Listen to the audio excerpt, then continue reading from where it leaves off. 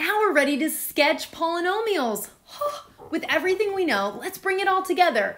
To sketch a graph of a polynomial, we're going to try to be as accurate as we can be. So first, let's take an inventory of everything we know about the polynomial. Let's look at example 1. First, let's find the highest order term.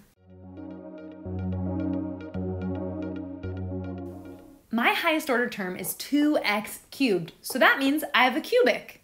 Let's find the end behavior. Okay, I've got a positive leading coefficient, so I know I'm going to end positive up towards positive infinity, and I have an odd degree, so odd opposite, so I'm going to start down negative infinity. So my end behavior is down, up, negative infinity, infinity. Let's find the y-intercept. Plugging in 0 for x.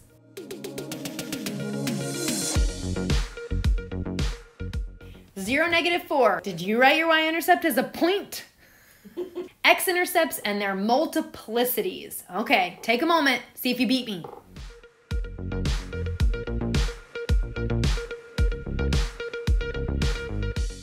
So I used zero product property, got x equals 2, so 2, 0, multiplicity 1, so that's going to be a cross because it's odd. And then I got -1, 0, multiplicity 2, so multiplicity is even, so that's going to be a bounce. Be careful, it's the multiplicity that's even or odd, not the intercept itself. Max number of turning points. Do you remember how to do that? 1 less than the degree. 1 less than the degree. So my degree is 3, so my max number of turning points could be 2. Oh boy, we just took our inventory, so we're ready to graph. Okay. Now graphing, we know so much already, so graphing we can really do in 2 quick steps. Here we go. I'm gonna write down my graphing steps. I suggest you do too. Step 1 to graphing, plot our intercepts. Okay, well I've got x-intercepts at 2, 0 and -1, 0. Now I'm gonna put a little C next to the crosses and B next to the bounces so that I don't forget.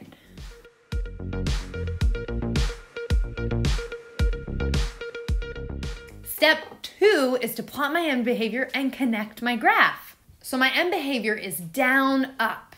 So when my x's are really, really small, my graph's headed towards negative infinity. When my x's are getting really, really big, my graph is headed towards positive infinity.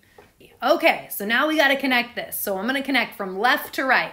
So I'm starting down here at negative infinity. I'm headed up to that x-intercept. That x-intercept is a bounce. So I'm not gonna cross through it like that. I'm gonna bounce off of it. So that helps me because then I can head down to my y-intercept. Now here's where I'm not really sure what happens to the graph. I could either head straight up to my next x-intercept or I could head down first and then head straight up. So since I'm not sure, I'm gonna go ahead and head straight up to that x-intercept. There's a C, so that one's gonna be a cross, so I get to cross through it.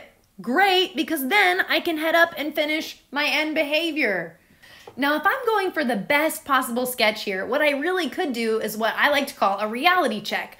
I could plug in that value where I feel like I made a guess. So right here, so I wasn't sure what's gonna happen right there at x equals 1. Well, if I wanna know, I can just plug 1 into my equation and figure out where the y value is supposed to be.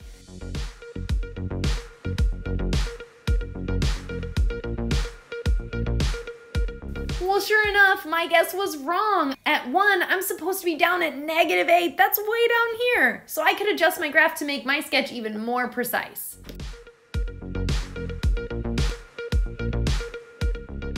Now that I have a pretty good sketch here, let's go back and finish up. Actual number of turning points. Well, I have 1, 2. So 2 turning points. And the number and type of extrema. Well, let's check this out. I got a max, a local max right there. And then I also have a local min right here. Do we have an absolute? No ceiling. No floor. Nope. Example B. Go ahead and find the highest order term and then fill in what you can from that. Pause the video.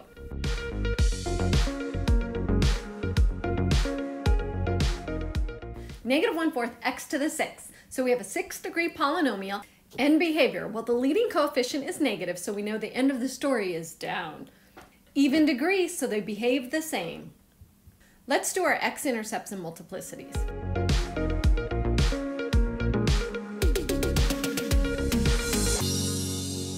So we see that we're going to bounce at 0, 0. The other two are going to cross. Now 0, 0 is an x-intercept, but 0, 0, the x-coordinate and the y-coordinate are 0. Well, it's also my y-intercept.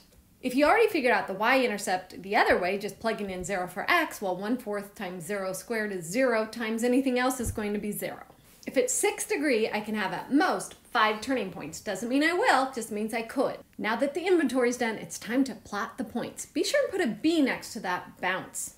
I have the points plotted, and I went ahead and put in the end behavior, and now we're ready to connect. Remember, we're starting down, negative infinity, moving on up. Moving on up to the top. Does yours look kind of like mine? Okay, keep in mind that we really could use a reality check here. We honestly don't know how high we should have gone in between those x-intercepts, but we're gonna leave it here just as a sketch. Just know if we want a more accurate sketch, we can plug in x values, get y values, and do a much better job. Are there any relative mins or maxes? Write down how many. 2 relative max, 1 relative min. What about an absolute? Do we have a global extrema? Is there a ceiling? Is there a floor? Or are we crashing through? We definitely have a ceiling, so there is an absolute max. Pause the video and try the third example.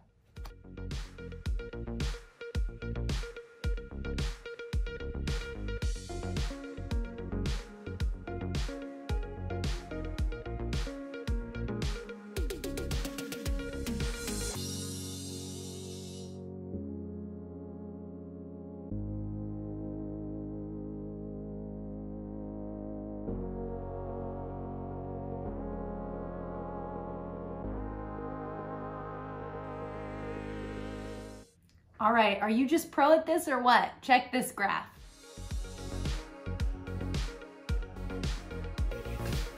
I'm losing it. It's like, am I gonna?